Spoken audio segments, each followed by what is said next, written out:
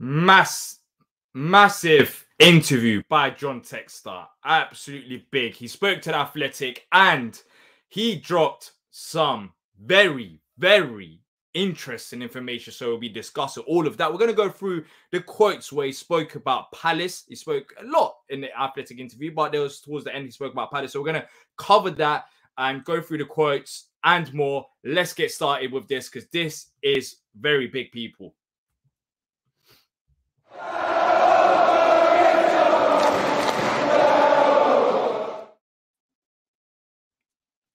What's going on, people? Welcome to Live Palace News. Today's going to be a bit different. It's not going to be your typical transfer updates, even though maybe towards the end, if we do have a bit of time, we might be able to talk about it. But I'm joined by Patrick to discuss John Textor. I said it before. I think I said it maybe yesterday, crazy enough, that we need an interview. We need to know what's going on. And John Textor dropped some bombs. He wasn't light in this interview. He spoke to The Athletic and he dropped some very, very important information about his future at the club, about, you know, not just that, and how he got involved with Palace and how he sees Harris, Blitzer, and Parrish. These are quotes directly from him.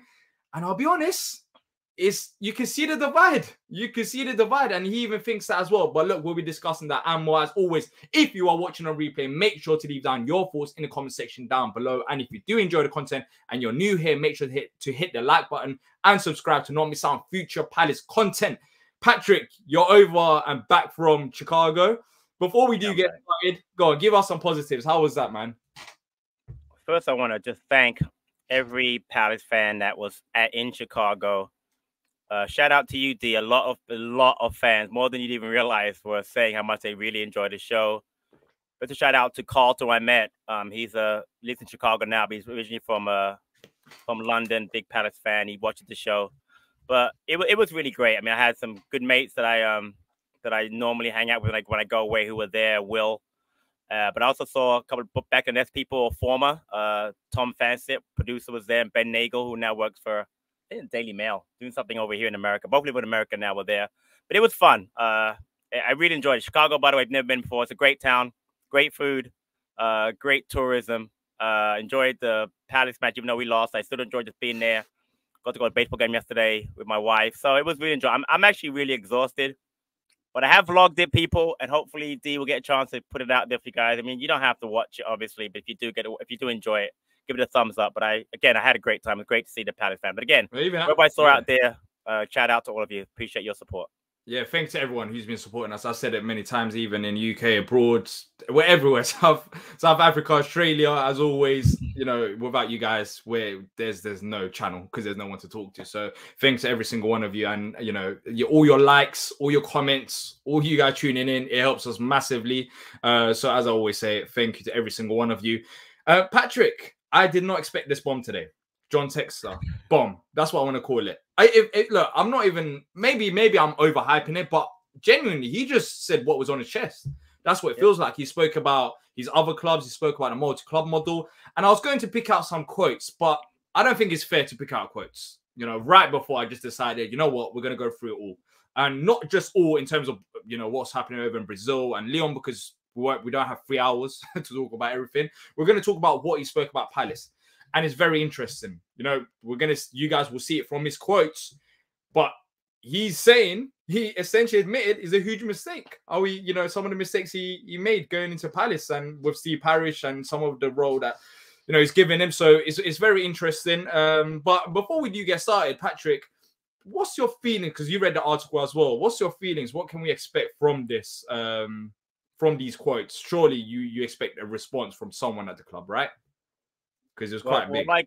Like you did, I wanted someone to speak, and I'm glad it was Textor who came out first. As people know, and it's my opinion, I never had a problem with Textor.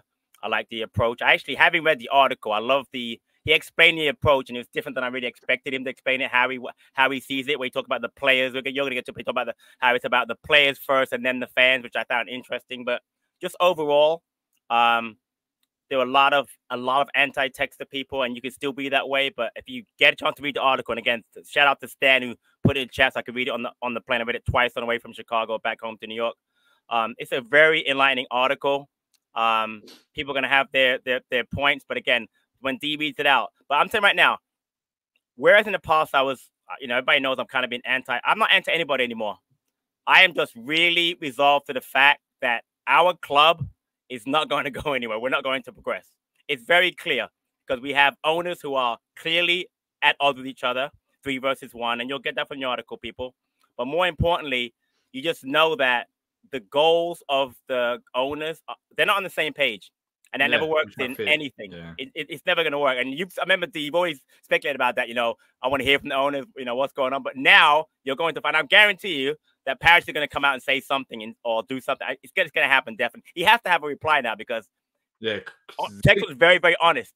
Very honest about how he feels about things. So now Parrish has to, he doesn't have to reply, because but right now, having heard what Textor said again, I'm just calm, man. I'm not going to get upset about the season because I don't think it's going to go very well. And I just know that this article is a bombshell. It's a bombshell. So.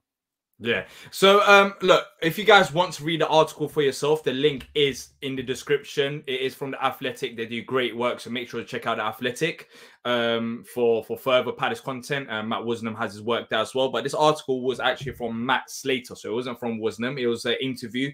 It seemed like it was a one-on-one, and these quotes are directly from John Textor. As I said, there's a lot of things that he spoke about, but we're going to cover the Palace section of the interview. And, yeah, look, there's no point wasting time. Let's just get started. It is quite long, so we'll go through each section and each of his responses. But, in terms of Palace, the Athletic basically asked, you bought your first stake in Crystal Palace in 2021. You've been very busy since then. Is it fair to say that? And this is what Texas said, the following. He said, yes, but it's for the reason I mentioned. So he talked about it earlier. I was first invited to buy a majority stake at Palace, but I decided to buy less than half because I was trying to conserve personal capital to buy Portuguese club Benfica. So that's why John Textor didn't buy a majority stake. These are coming directly from John Textor. And that's how we got the name Eagle Football, the Eagle of Benfica and Crystal Palace.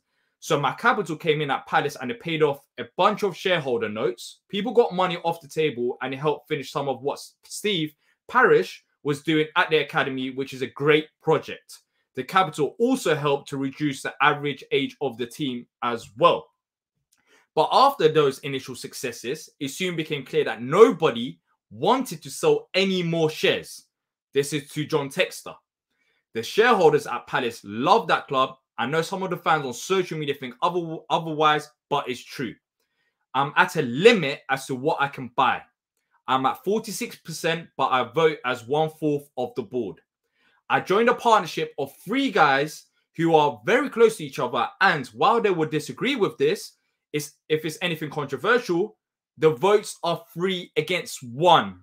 That is quite significant. John Textor essentially hinting that is Harris, Blitzer, Parrish against Textor. Which, Patrick, I don't know about you, but this is one section of the quote. I don't know about you, but it kind of doesn't surprise me because if you remember from the overlap interview, Steve Parrish, he 100%, I'm not sure, he 100% dropped Harris and Blitzer as like a name drop, but I didn't hear Textor there. So it seemed like Harris and Blitzer and Parrish are basically on the same wavelength, but John Textor ain't. What do you make of them comments from John Textor saying it's 3 votes against 1? Essentially, there's 4 people there, but he's by himself, and it's him against the rest. Well, it's something I think we all speculate on. These people, people who follow the show, and we've talked about a lot of times. I think we've always kind of known that. Again, that interview that Parrish did on the with Neville, Gary Neville, basically said that same thing exactly. That Harris and Josh and I are on the same page, and Blitzer also, Dave Blitzer, sorry. And it was obviously 3 against 1. So the fact that, the interesting part is that he made a point to make. If you were speculating about it, you weren't sure about it, Texas telling you no on any controversial. By the way, that goes to Vieira's firing. By the way, because the word out was that Texas wanted to keep him, and obviously Parrish wanted to Parrish wanted, right? Which is fine, but that just makes that crystal clear that that it's 3 versus 1. Everything that happens, and again, we're not talking about transfer, we're talking about just anything in general. It's 3 versus 1. So basically, whatever Parrish wants and Textor and Harrison Blitzer want gets done. Yeah, but it seemed like Parrish and Harrison Blitzer, if he's essentially saying it's 3 against 1, it seemed like those three are on the same wavelength in comparison to John Textor, who clearly has, you know, different views about how. No, I understand that, but my point is, well, when you say Parrish, Harris, and Blitzer, you're saying Harris and Textor, Harris and Blitzer. Sorry, you're saying Parrish because whatever Parrish wants, he can. Yeah, that's what. Yeah, so that's what it seemed. Yeah, that's what it seemed like. So in a follow up to that, the Athletic, these ain't quotes, but Athletic put it in brackets that sources close to Palace, who asked to remain anonymous to protect relationships, say that Eagles football holding is around 45%. And that other shareholders will soon be injecting cash as a part of capital raise, which will dilute their holding. So right now, it seems like there's, you know, in terms of shares, it's 45% rather than the 40% that John Textor came in with. And there was a follow-up to that. The Athletic asked the question, you came in at 40%. How have you increased it? He said the following. By adding more capital, I put in £30 million in the first quarter of this year, which brings up to the financial video that me and Tim spoke about. In the accounts there, we saw that in January, there was that £30 million injection. That's from John Textor, which has increased his share to around 45% to 46% at Crystal Palace from the initial 40%. So yes, John Textor did put in £30 million in January. And as a result, his shares has increased, which is also interesting. Now, there's much more to this, people. The Athletic, following up to that, also asked the following. And the other shareholders, including Steve Parrish, have been diluted. And Textor said the following. Yeah, a small bit. Everyone is when someone puts in some capital, but people are proposing new investments all the time, particularly around the new stand, which is the main talking point, right? The new main stand, money, money, money, money. Right. Yeah. So yeah, he also said the following. If I'm asked to put in more capital, we would, but there's not really an opportunity to get more involved in the stuff that's really fun for me. The academy, squad construction, the commercial elements. So I'll read that again. If I'm asked to put in more capital, we would. But Textor, these are Textor's words, not mine. But he's saying there's not really an opportunity for me to get more involved in the stuff that's fun for Textor. And that's with the academy, the squad construction, the commercial elements. And he followed up by saying, the club is run by Steve, which is what we all know, and a terrific sporting director in Dougie Friedman. So massive praise to Dougie there. And they're not really listening to me on players. Now, Patrick, what do you make of him saying that they're not really listening to me on players? Surely the sporting director is the main man that should be, you know, targeting players. So I'm a bit confused on what he really expects in terms of listening to him on players. Is it a case of spending the money? Like, it's very hard to understand what he wants to do. Like, has he got particular players that he wants? How does John Textor recruit players? Like, that's a bit confusing himself because he's only just got recently involved with football. I can only speculate because I don't know, but I know that he's more involved, obviously, in picking the players and sending players in Botafogo and Lyon. For instance, he let a player from Botafogo, Jafinho, which you mentioned in the article, by the way, earlier, go to Lyon. And Botafogo fans were upset, but he said he did it for the player. The player was 23 years old, thought he had to move the player on because it was better for the player to make more money and get exposure in Europe, obviously, Champions League potential with Lyon, etc. So I just think that he's probably saying that he'd like to be involved in maybe using the recruitment that he has at Botafogo or Lyon to get players. I'm not talking about their players, but maybe players in Europe or in Brazil. And Parrish and Dougie are basically saying, or whoever is saying, you know what, no, we're good. Dougie picked the players and, you know, we're got fine. Because I can't think of any other reason why he mentioned that, because he obviously wants to get involved in player recruitment because he puts money into the club, because that money he used was used, some of the money was used to get Ahamada and Lakonga in January, right? So maybe he's saying, again, I'm only speculating, maybe he wanted to get more involved in it, and they're just saying, nah, Dougie will do that. And then when Dougie brings someone, me and Steve will say, yay or nay. It's a bit interesting. Of course, I don't think the interviewer, you know, went into depths about what we, because of course, as Palace fans, we know more than probably Matt Slater, even though he's very knowledgeable journalist. But, you know, I would have asked a question about, for example, Franca. That is a link that we've heard that John Textor is trying to get involved with as well. So if he's saying all of those things, then how comes he's getting involved with Franca? Does he want to get more involved than he is right now? Is that the case? Because it seems like there is some type of communication between him and Dougie, and he does rate Dougie as well because of the Franca deal. So it hasn't happened yet, but from that connection. Exactly, and that's my thing. If it doesn't get over the line, is it because they don't want to do it because he brought it to the table? You know, I don't know. I don't know. That's a great point. Maybe Franca is a Textor idea, and they're just saying, you know what, we're not interested in Franca, which is why it hasn't gotten done. I don't know. So I didn't know that, by the way. That's new to me. I thought that Dougie had found Frank. You're telling me that Texter found Frank? I didn't even know that. Well, I So saw that there what was the one people are quote saying? about John I didn't Textor realize wants that. the progress is still over. So yeah, I don't know. Okay, I didn't know I don't that. know if Okay, there's a that's link. I interesting. don't know if he's trying to get. But then again, them quotes. Well, we don't know if it was true about John Textor wanting to get involved in a Franco deal because we don't know. Yeah, is it just because he owns he owns the Brazilian Exactly, side? yeah. Saying I'm it? Yeah, assuming like, yeah, I over don't in know. Brazil Okay. he has connections, so maybe he wants to get a deal done. That's what the quotes were saying. That this was a while ago now, anyways. Oh, okay. But yeah, look, there's more to it, people. So let's crack on.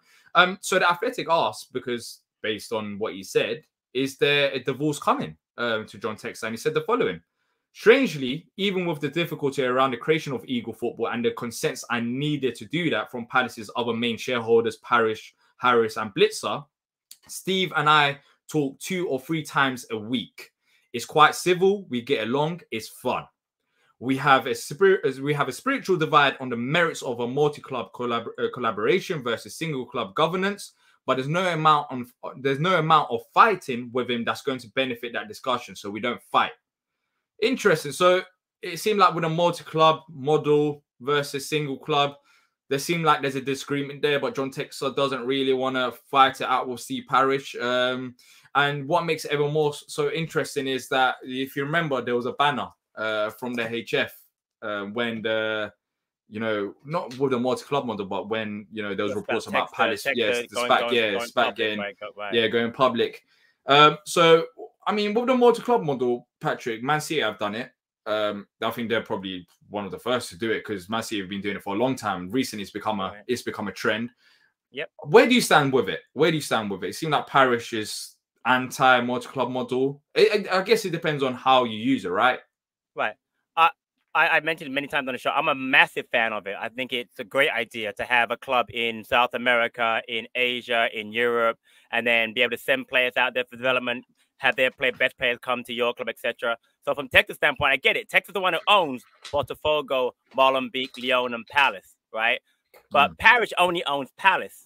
So I have no problem that Parish doesn't like it. The funny part is that Harris and Bliss also own multi-clubs.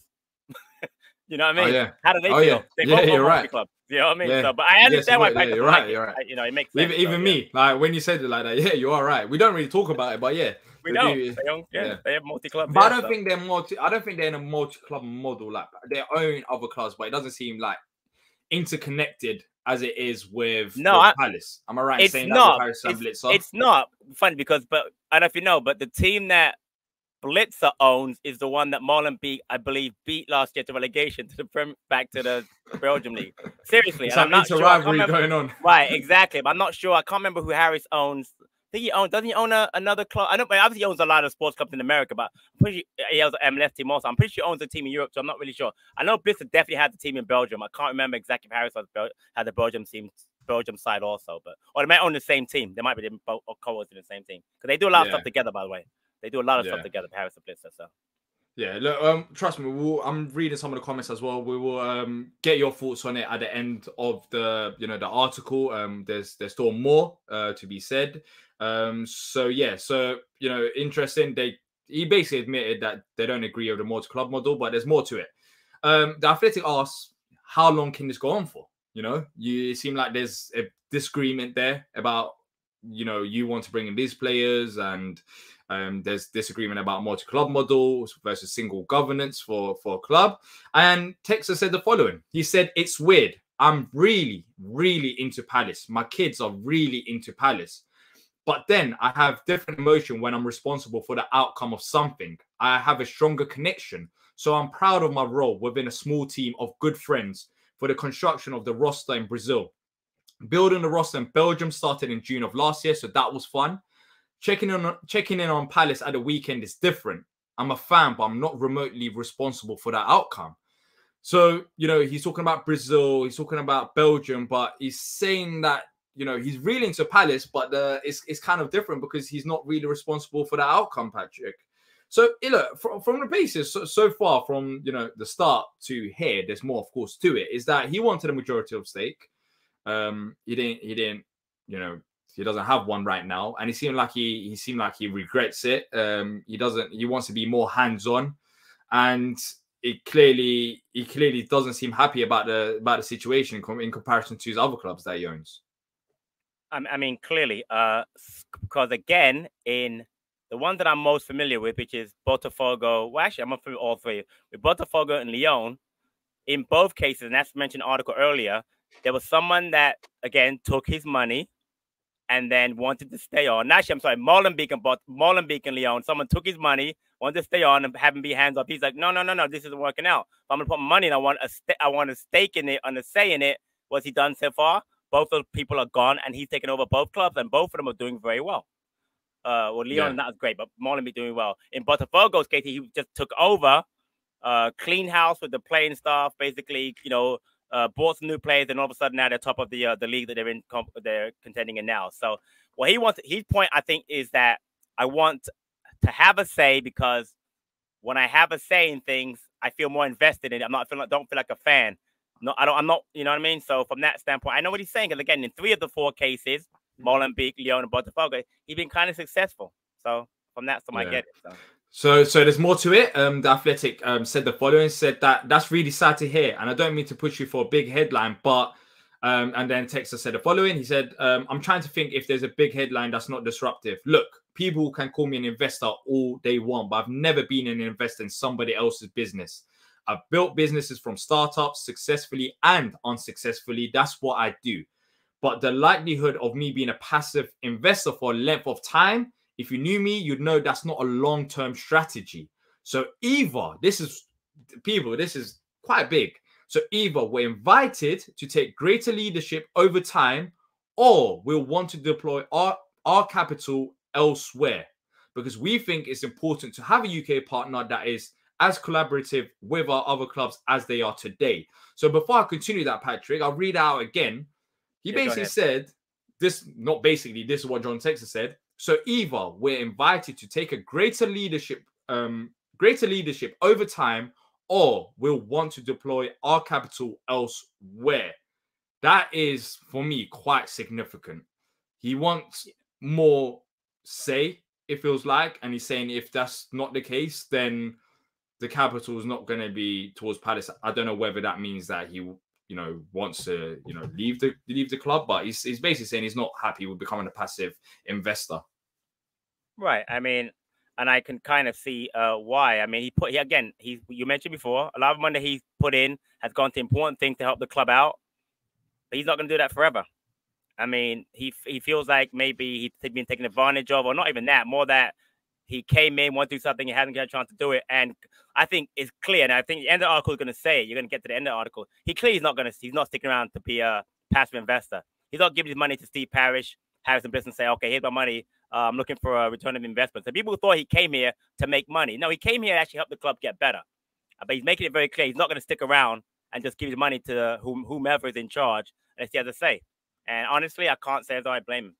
So let me continue what he said. So I'll read it out again and continue it so it doesn't get confusing. So he said, so either we're invited to take greater leadership over time, or we want to deploy our capital elsewhere, because we think it's important to have a UK partner that is as collaborative with our other clubs as they are today. But I'm not an idiot. It just so happens that I am an investor at Palace, and the value of that investment is significant. I can complain about whether Steve likes players with red hair and I like players with blue hair, but the fact is the club is doing well. It's cash flow positive and has an incredible academy. And that academy is the only Category 1 academy in South London.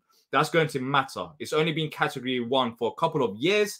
In 3 or 4 years, you're going to see what I see at Lyon, where 9 of the starters are from the academy. That's why I think Palace has a real opportunity to get to the top. If we add that to an improved stadium and a squad that's full of assets, I know it's two-edged sword, but a couple of years ago, we only had one player worth more than £30 million. Now we have several. So I can complain about Steve's style, but he's doing a pretty good job. I may not be in a minority investor by this position, but I'm not stupid and I'm not going to hurt the investment. So basically, he gave praise to Steve Parish as well. In terms of, the academy, the stadium. Right. Yeah. That is a massive, massive kudos to Parish there. Because, again, if the plan is in 3-4 years that our academy is so good that 9 of the kids are from our academy, and I know Tim's in the chat has mentioned it before, then we're going to go back and say Parish has done a great job. My concern is that he later got on to say that we only had one $30 million asset, obviously Zaha, right? Now we have several, Elise, Gehi, Eze, Decore, but guess what? They're all looking either be sold or to leave. I mean, we might get that later on by Eze now, not the one to sign a contract. But my point is, he's right about that. But that only works if those guys want to buy into the project, right, D? But right now, it seems that those guys are saying, well, right now, I don't want to be around here because Wolf just left or we haven't added any players. So I get the long-term vision of Steve. I kind of always have got this long-term vision of Parish with the academy and the stadium. But as far as this season is concerned, I'm concerned. Now, Texas doesn't mention that part in here, but that's a very good point about the academy being important and also the players. But I'm worried about the players leaving. But we might get that later on or we might not. So yeah. So there's a follow-up. Would it be fair to say you have made a mistake on the way in? Which is an interesting question. And Texas said great response. Huge mistake. When he was asked whether he made a mistake on the way in, he said huge mistake. And I think this response is very interesting as well. He said, I would still have asked Steve to stay on as a partner, but there are dozens of other shareholders at Palace who I could have bought out and they would have been happy to take the cash. But what happened is that my cash made the club better and now they don't want to sell. That is very, very interesting. He's admitted that he's made a huge mistake based on his words. On the way into the club in 2021, he's saying that he would have kept Steve Parish on as a partner, but the other shareholders at Palace who he could have bought out are not willing to sell, and they're saying he used his cash to make the club better, and now they don't want to sell. Now, Patrick, this is more than just, Texter being upset, it feels like.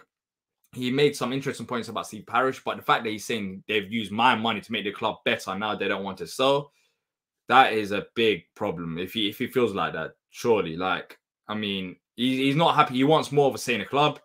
They don't want to sell. So where is the end product in this? How does a settlement reach? I mean, that doesn't look good that he thinks that way, that, they use his money and now he's just stuck. Well, you got to get to the last paragraph, which you'll get to in a minute. But again, the key is, when he says mistake, he's talking about just about a mistake regarding Parish. He's talking about a mistake that he made. So the mistake with Parish was basically, I made a mistake. I gave my money, made the club better, great. So now the club's worth more. But his mistake that he admits is that when he had a chance, he should have bought more shares. And he should have also, when he bought those shares, made it very clear to Parish that we are now partners. It's not golden share, nothing. We're going to vote 50-50 because I now own the majority share. And he didn't do that. So he's admitting two mistakes. One, that, the club got better because of me, mistake, and two, I'm sorry, I know people now are rich and they don't want to give away that richness, which I get. And then the second thing is basically that I should have bought more shares when I had a chance, and I didn't. That's my bad. So that's a mistake, though. No? Yeah, I just said that. A massive mistake. He admits it. Yeah. A massive mistake. But then that's the thing now. Mistakes, we're talking big money mistakes. So, but I mean, what's the outcome to it? He has a way of getting out of that mistake. Get to that part. Okay, so let's get to that part, people. If you're enjoying it, make sure to hit the like button and subscribe if you're new here to see more Palace content. But yeah, so he said the following after that.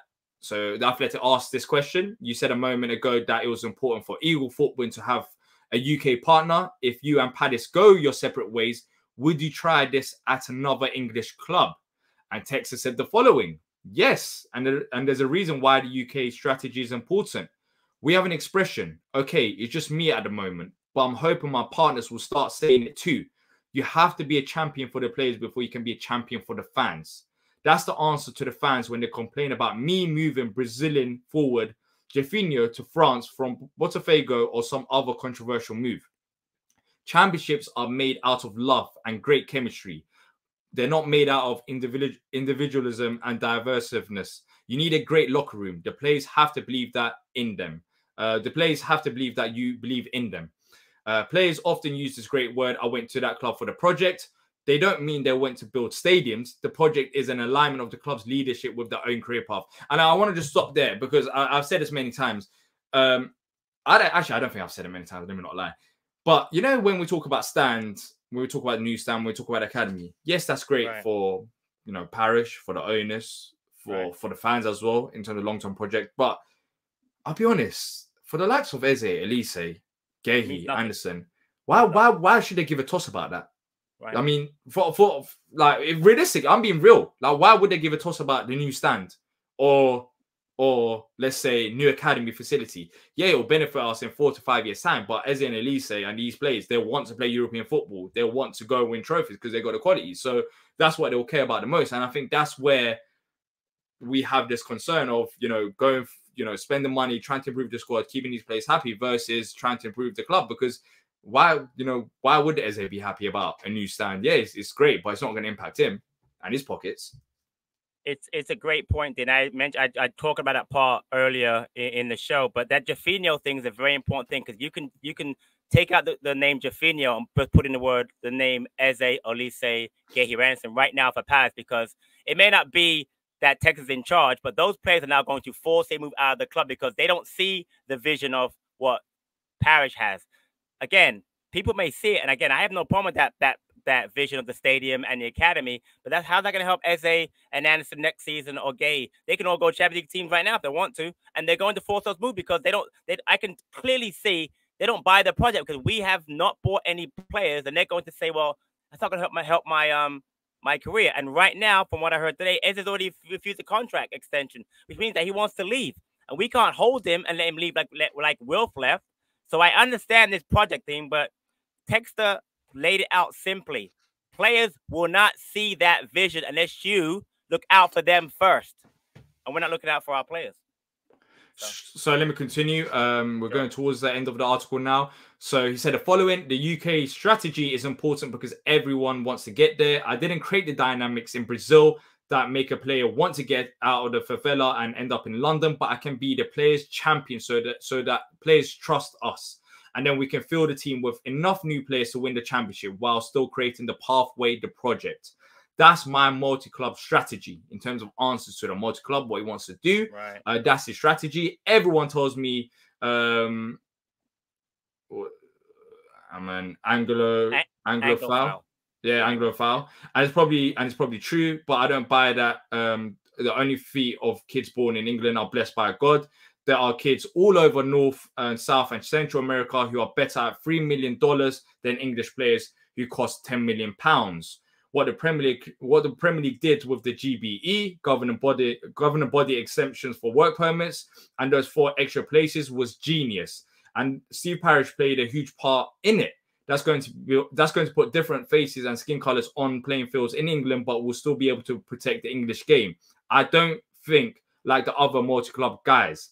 They think about money and synergies. I think about squad construction and player pathways. That's why I'm in this hobby that's become a business. And he ends it there. Wow. So, you know, he spoke about his multi-club model, how he wants to move players from, you know, one side to the other.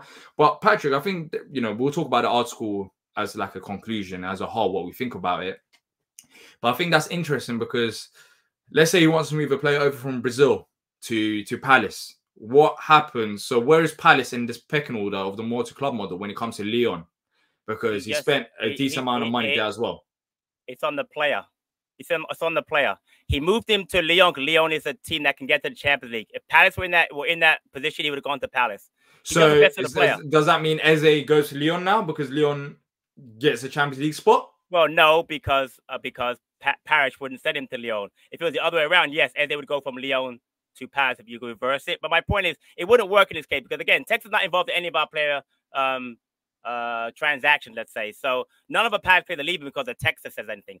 This could be on Parish. But let's go back a bit deep before we get into that point. I want to shout out a Parish again because when he talked about the work permit thing and the 4 extra places, that is a big shout out to Parish because remember, the league's all about the big 6, right? The top 6. And Parish went to some meeting a few months ago and talked about it can't be about just the top clubs. It's got to be about everybody. And that's why we have extra places for Europe coming up soon. And there's less stringent guidelines for players coming from other countries to play in England. And that has to be a shout out to Parish. So that's the important thing. And Textor gave him credit for that. So although there is friction between them, a lot of times in the article, Textor makes a very good point of pointing out that Parish has done a good job. So it's not like they hate each other. but it's not going to work long term because again, Textor wants to be more involved in the club, and Parish won't let him get involved. So let's just get that clear. It's not that they don't hate each other; they clearly don't hate each other. But Textor's not going to stick around and just be the money man. He wants to be. Everyone wants to say. So going back to your point about Eze will go where Parish wants him to go or won't go. Nothing with Textor. So forget that model that Textor has with Botafogo, Lyon, and even Molenbeek. It's not the Palace model. So whatever Palace do, it's what Parish, Harris, and Blitz decide they want to do. Well, obviously more Parish. It's so clear. Look, the key thing that stood out for me in this whole article, 3 against 1. How he feels 100%. Is Parish, Harris, and Blitzer versus him. Yep. And also how he doesn't like his stance on Palace right now, even though he mentioned that and gave credit to Steve Parish and how we're doing a decent job in terms of, trying to build an academy and the stadium. He wants to do more. He wants to get more involved. He wants to get more involved. So Patrick, I mean, where do we go from here? Because this is quite big, what he said, some of the stuff that he said. And, if he's uncertain about his future because he's not going to have more of a say, I mean, there's so many questions I'm going to ask. There's so many. Is this the right timing for this? Because I know some people are upset over that. Some people are saying, is this just a PR stunt from Textor? Like, what's your general feeling towards this article now that we've read it as well? I appreciate his honesty and candor because someone had to come out. We've been speculating for so long about what's going on in the background. People have cast aspersions towards Textor and may continue to, thinking that I've seen some of the chat comments where people already don't care what Textor has to say, whatever, that's fine. But ultimately, what I feel is that though I think they can get on as human beings, as far as Palace are concerned, Textor will be gone the first chance he gets. I always thought it'd be Harris and Blitzer would be gone first. I always thought that, D, with the whole out, Chelsea and Liverpool. I can 100% say, I'm going to 100% say, in my opinion, Textor will be the first one to leave out of the 4th, Matt. And there's no doubt in my mind. He'll be the first one. When he gets a chance to sell out, he's going to sell out. Either it's going to be to Parish if he has the money, has some Blitzer want to take bigger shares, some other person that Parish knows. I know he doesn't. But he's going to be gone and probably go to Brentford or Bournemouth or something like that. Yeah, but I think Bournemouth is interesting because I don't know how true he knows this is. He knows him. He knows the guy. Foley, Bill Foley over in Bournemouth, So I think that'll be interesting.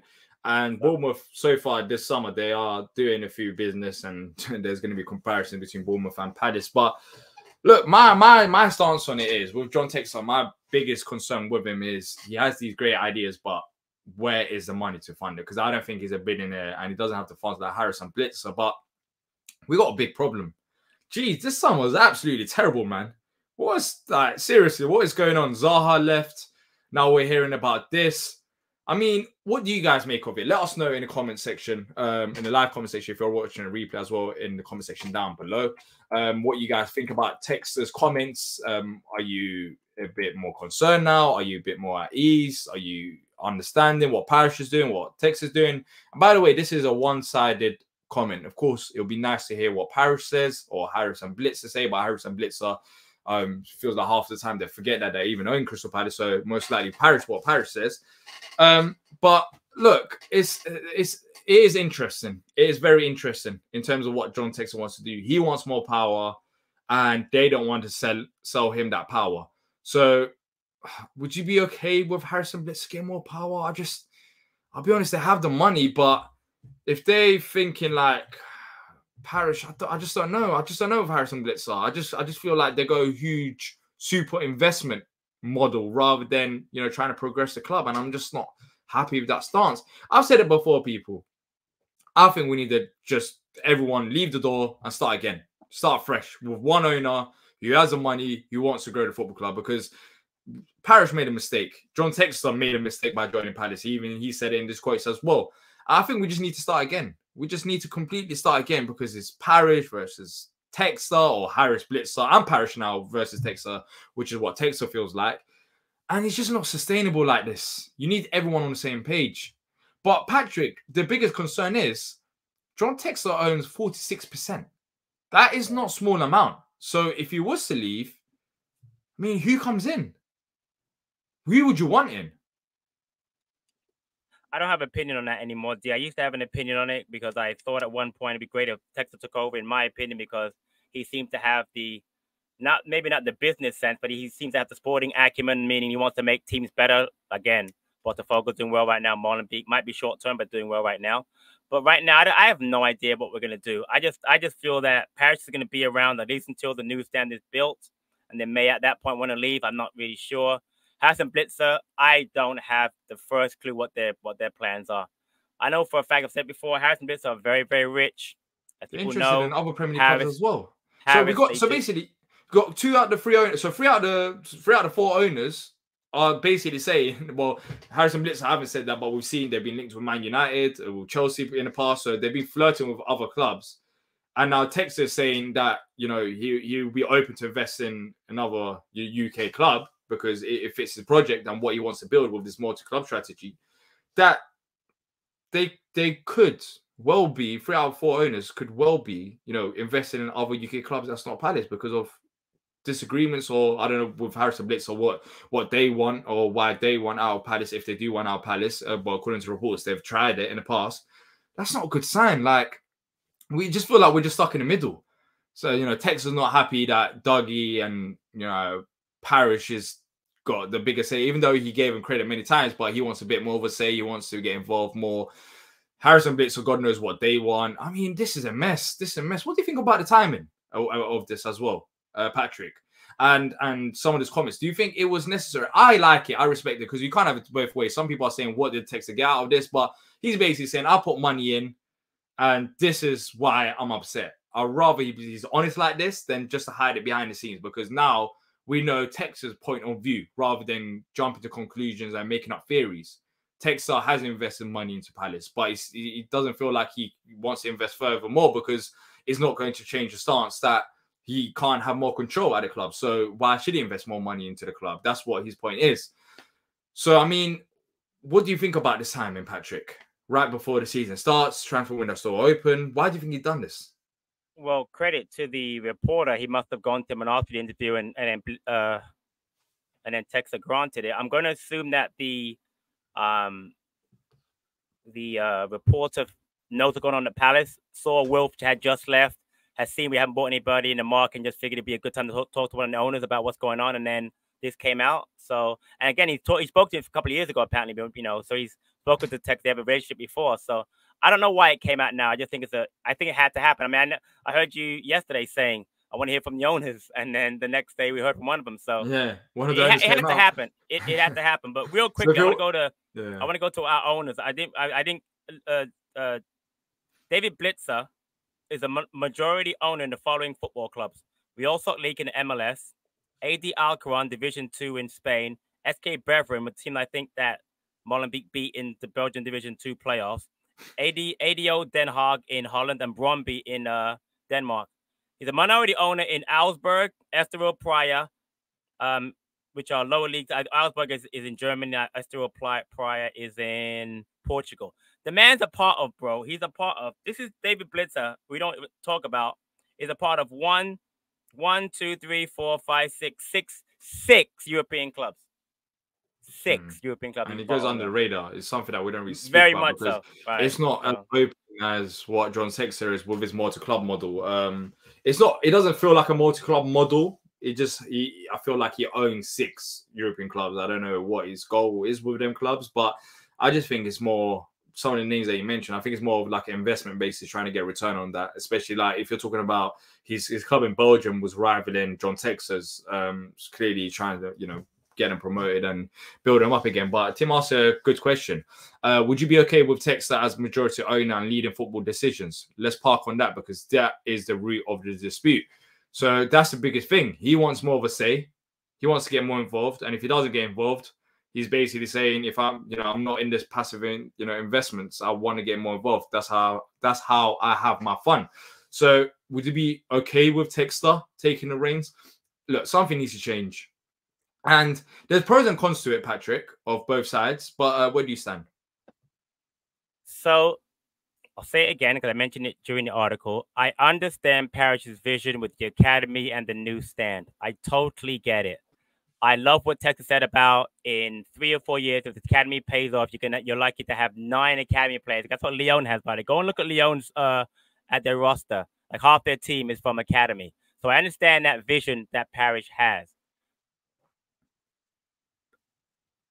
But honestly, if I had to choose, I'd rather have Textor involved because I'm only been and this is what we call recency bias, because Molenbeek just got promoted, but the Fogo is in first place. Lyon, though they didn't do well last year, he's clean house, is gonna get them back, and they are always the Champions League side. They always have been. I think that made it the last 3 years. That's not Texas fault. And by the way, if you want to hear about the people talking about how he's ruining Lyon and Botafogo, go back and read the beginning article that D didn't read, and you'll learn that Lyon and Botafogo problems that financially they're not Texas. He inherited those problems. So go back and read them. It's very important to learn that they're not Texas problems. He inherited, and he's talking about how there's a lot of corruption in Brazil, but we won't get into that. You can read it yourself. But very interesting article. But yeah, it's in the description down below. The link to the article as well. Yeah, I'd rather have Textor from that standpoint because I think he'd push. But I understand why Parish is never going to leave anytime soon, and I'm resigned to the fact now. You'll not hear me anymore bash Parish or bash the manager, because I'm telling you right now, I'm calm. This article helped me a lot. See that this is where we are, and nothing's going to change. So me getting upset on this show or whatever is not going to help. Parish is in charge. Do what you want. That's fine, and do the best you can. Roy Hodgson, do the best you can managing this team that you're going to be given. But I'm telling you right now, getting upset. Again, everyone in the chat can get upset. I get a lot of negative comments made at me about stuff, which is fine. You can get upset. I'm not going to criticize you. D, you can get upset, Stan, whatever. But I know that right now, to the article, and I hope I'll hear from Parish, that this is where we are as a club, and nothing's going to change. Even if Textor divests himself of that money and someone else comes in, as long as Parish is there and Harrison Blitzer, nothing's going to change. And that's fine. That's how we are, and that's where we are. I'm going to deal with it best I can. I'm making an assumption. This ain't what I think will happen. But I think if John Textor comes in, we could see the approach of more, debt to the club, potentially. That's what I'm assuming. That's what I'm assuming as well. But then again, there are other Premier League clubs that do have that approach where the owner, puts their own money with debt. For example, Brighton has a big one. But that's to the owner. It's not like to a bank, which more time the owner's not going to want it. So that is interesting. Yeah. I want to address. I'm not sure, Tim. Did I say that he's ruining other clubs? I don't think I've been. So I'm sorry, Patrick. I don't think he's ruining other clubs, but I would absolutely not want him making football decisions. Money doesn't make him smart. It makes him. Oh, maybe it's the other Patrick, not me. I'm sorry. Maybe it's the other Patrick is in the chat also. I got it. I'm sorry, man. I thought it was meant to me. I hope I didn't say that. I don't think he's ruining club. I understand what you're saying, though, Tim, about. But that's the thing. By the way, I need to hold up. I need to bring this up on that because he gave a huge praise to Dougie Friedman. I don't think he's saying. Like he said in an article, I'll read it out again. He gave a massive praise. I don't think he's going to literally clear out Palace and just become the director of football. He's not going to do that. I just think he wants to have a bit more of he wants to have much more of a say in terms of the direction that the club is running in. Because right now he clearly doesn't have that. So if he keeps Dougie and if he changes that direction, by the way, it doesn't mean just with players. It could be with the stand, with the academy. But also it could mean with the finances, because he did mention that Palace are cash flow positive, which is good in that aspect. But he might have a different approach, such as more debt to the club, and trying to run the football club like that, such as how Brighton are doing. That might be his approach. So at the end of the day, we might end up spending more, but it's riskier. But then again, I don't think we'll end up in a situation of administration again. Like that's very unlikely. So I'm not worried about that if he had that approach. To Tim's point. And to be fair, because I have to be fair, he being Textor did just get rid of the entire Molenbeek staff who got promoted. But he mentions the reason why. They do not share his vision. So from that standpoint, if I take over a business and even if you do a good job for me, you don't share what I want to do with the club or the business going forward, I'm gonna get rid of you. So just to be fair, he could be reckless. He could come in and fire Dougie and everybody else. So that could happen and Hodgson. But my point is that, and that's his right, as the owner. But my point is that, just to be fair, he has done it. He just gave them one big entire staff. But he just said that they weren't doing what he wanted them to do, and they don't share philosophy. They had to go. So and that's in the article. Read it. It's important. Even talk about Botafogo. You're talking about the Lyon owner who wants him to like. By the way, the Lyon owner wants to be like Parish, take his money and give him no say. And he goes, no. If I'm coming in, I'm having a say. And what did he do? He pushed the guy out. So maybe he learned from his mistake. He learned from his huge mistake. Yeah, he learned from his huge mistake at Palace because he even said that he made a huge mistake. So he learned from that clearly. And we'll see what happens with Lyon. But honestly, I'm leaning more towards a change. There needs to be a change. Right now, I'll be honest, by the way, we talk about I don't think Parish has any bad intentions for the football club. No, he doesn't. He doesn't. But then again, you have to remember that he's involved with the minimum shares that he has. This is still an investment for him, and he doesn't want this investment to be absolutely ruined as well. So I think what is right now with Harris, Blitz, and Parish, they're more on this. Let's be sustainable. John Textor wants to take more risks, and honestly, as a fan, I want to see us progress. I want to see us progress. If Textor, my biggest problem with Textor, does he have the money? If Textor does have the money, if this ego holding SPAC goes ahead, I know there was a bit of a delay for another month with that. But if it all does happen, then I'm willing to probably, before I've questioned Textor, but from what I've seen, it seemed like he wants to get more involved. He's enjoying it. With the others, with Harrison Blitz, I don't get that sense. It's more of a case of they'll get more involved to protect their investment, which is what happened when Big Sam came in and brought in, remember, PVA, etc. So it's all about protecting the investment rather than growing the football club. So for me, I'd rather have someone who actually wants to grow the football club, because I'm tired of this football club being seen as an investment. Yes, you want to be sustainable, and I have no problem with that. And Texas even gave praises to Steve Parish, but I also want to see the club somehow, try to progress. And right now, with the model that we have, I get it to a certain extent, but other clubs have the money to improve the facilities and improve the squad as well. And we're just trying to do one of the two things, which will naturally get us left behind. So I would want to change. I've said it before. I think Steve Parish done a fantastic job, but this model is not going to run. Something needs to change. I'm going to say two things. One directed at you, actually. It's funny you just said, does Textor have the money? That doesn't matter anymore for two reasons. One, he put money into the club, and at some point, Parish has not used it what he wanted to. And two, it's clearly he's not going to put more anymore. If he had the money now, he's not doing any more investing in this club anyway. Sorry to cut you off. One thing. Our most successful window was funded by John Textor, was it not? 2021. Bring that up. Olise, Anderson, Gahey, Edward, Hughes. I'm missing one of them. I always miss one other player. But yeah, exactly. All of that money came from John Textor. Not Harris. That is very interesting. And not Paris. That's what I'm saying. I'm not saying that we'll have winners like that every single summer, but the fact that he's saying that he really isn't keen on putting more money in because he's not going to have more of a say is kind of basically saying, well, this is what I've done. I'm not going to do more because I don't want people to use my cash to improve the club and not, sell me bigger portions so I can have a bigger say. So there's a conflict in that approach, but that's interesting. In 2021, you got involved and look at our window. Yeah, you mentioned about, and the other thing I'm going to say is, do we have any money to spend? We don't.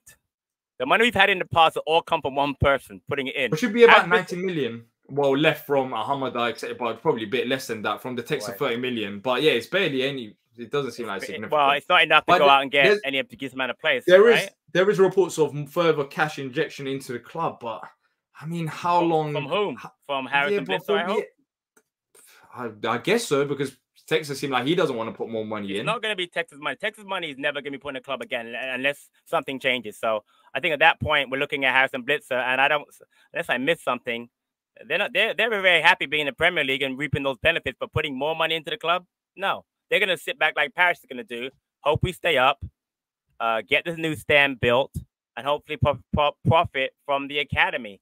But that's a long-term vision that I might not be around to see because I'm not that young anymore. So I don't know. So but like I just said, I'm resigned to the fact that that's what it is. I'm not going to get upset because I now better understand where the club is coming from.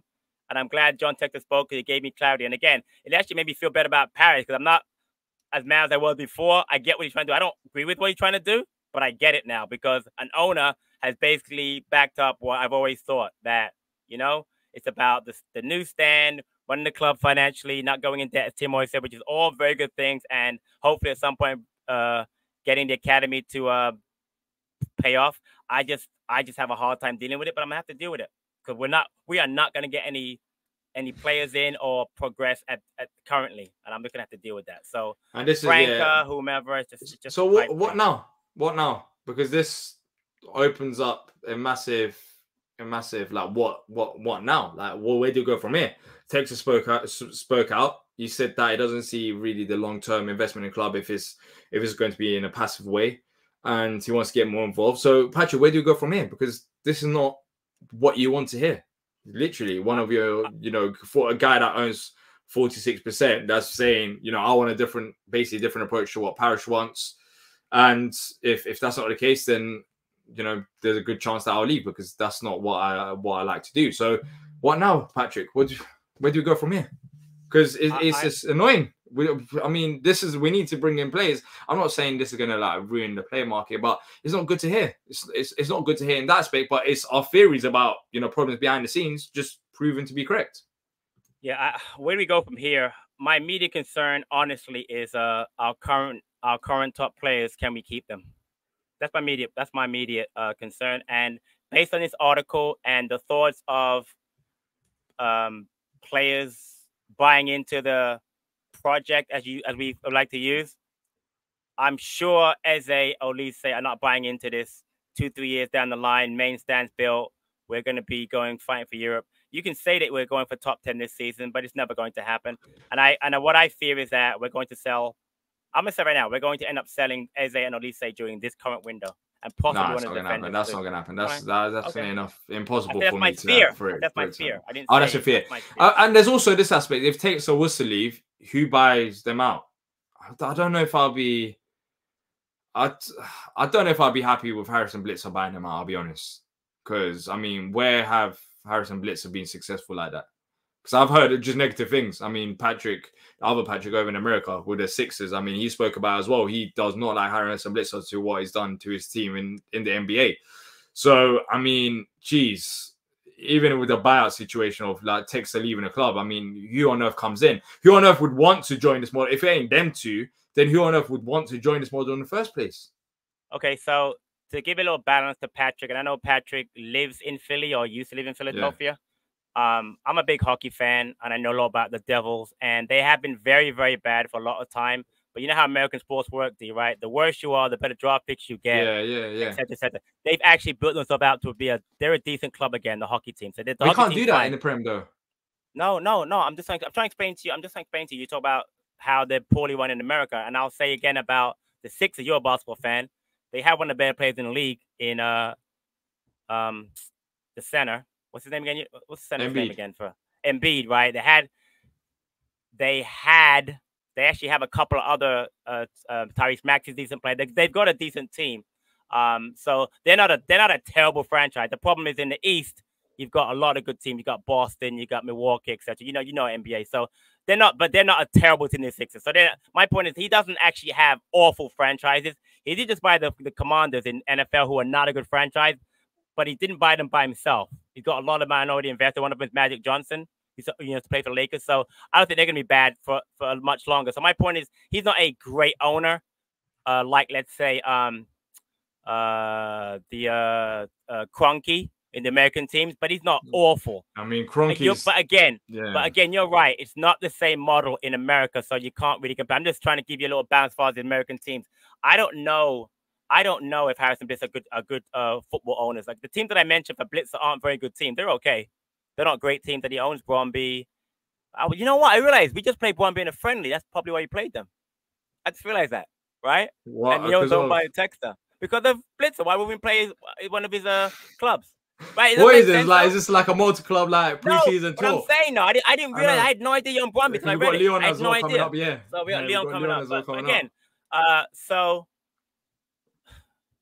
The whole Harris Blitzer thing is just, I don't think they're going to Patrick, I think we can both agree there needs to be a change.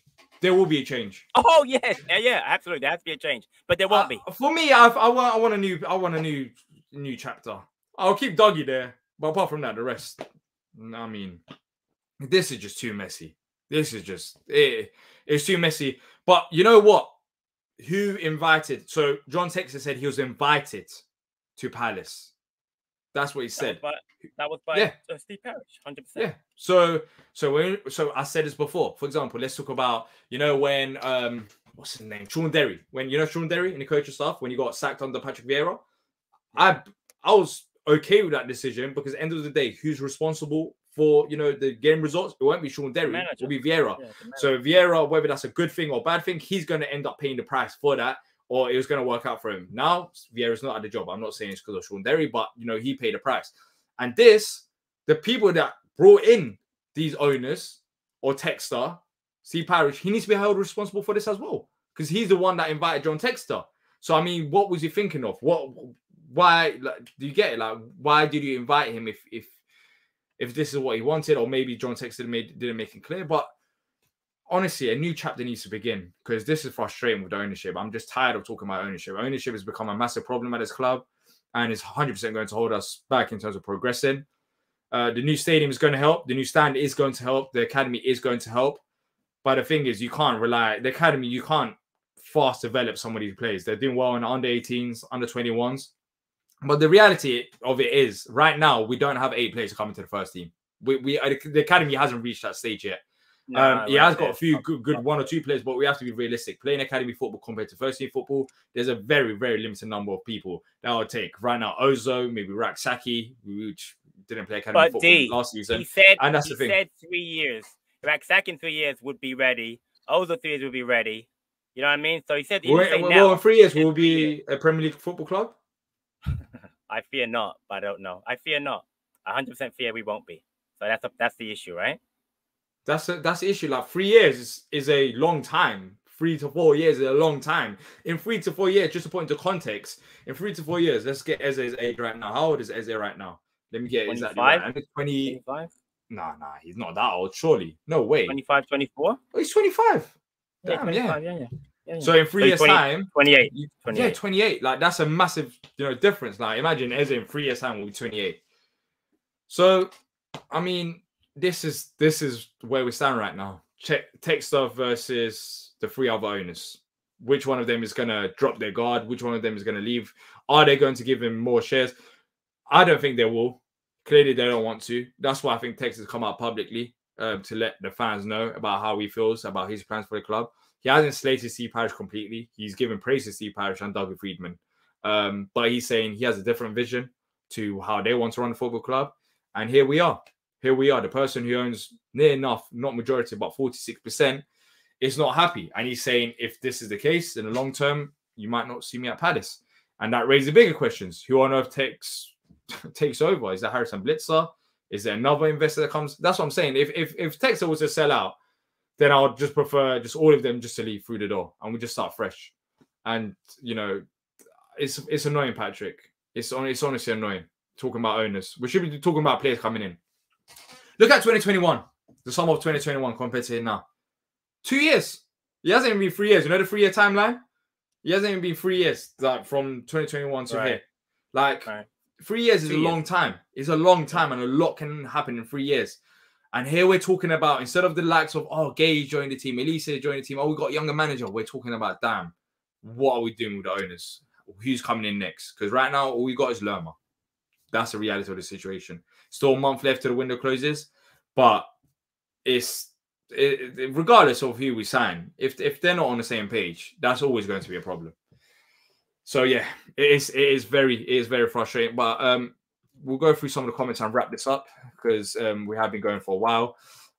There's been debates. Jason saying Tim isn't realistic to believe we can out-compete for players to have way more history and success and more money. That's a romantic view. Players choose where they can make most money. Or be successful or win. A lot of people want to win too. Well, a lot of people want to win. Look, Eze, this is so today. I don't know if you guys heard of it. It's not the most reliable source, but we'll mention it as well. According to reports from, I think it was Team Talk, Eze wasn't it Alan Nixon, wasn't it? No, it wasn't Alan Nixon. I don't think it was Alan Nixon. If it was Alan Nixon, then I'll believe it. But yeah, according to reports from Team Talk, Eze has rejected a contract proposal from Palace. Well, we don't know how true this is. No other serious reporters have suggested that this has any truth or has any false to it. So we don't know. It's been a quite frantic day. But where I stand with it is Eze is a player that spoke about in this preseason how, he would love for Zaha to stay. And he said the aim for him, as fans, we have different aims to play. But for him, how he sees it is that we should be pushing for Europe. Realistically, right now, pushing for Europe just sounds absolutely crazy. But of course, a player of Eze's quality will have them ambitions. So where my problem lies is, I know this is not really our model is to buy these players and sell them on. But if you want to keep them players for Palace's sake, you need to show a bit more ambition. I don't think we were matching the ambitions of these younger players. I don't think these younger players want to stay at Palace just to stay stay up or fight for top 10. They want to have an objective of European football. They'll want to compete or fight for trophies. And I don't think we're showing it right now. So if that Eze contract situation was true, it wouldn't surprise me, because I don't think we're matching Eze's ambitions. And a lot of change this summer. Well, Zaha leaving is a big statement to the other players as well. And it's a bit of a shock. And we still haven't got a replacement for him. So we need to match the ambitions of these younger players. And I don't feel like we're doing it right now. And I don't know if we will do it based on the budget talk and all of this and that. So it's not good in that aspect to keep those younger players interested. Samuel says that's an interesting point. What was Parish thinking bringing in Textor? He was never going to be a silent investor, and that's the thing. When we talk about a manager, we blame the manager for results and talk about sacking a manager. But when it comes to the owners, Parish brought in these people. As good as the job is done, now we're in this mess of John Textor coming out publicly speaking. It's because Parish brought him in. John Textor didn't need to join the club; he got invited.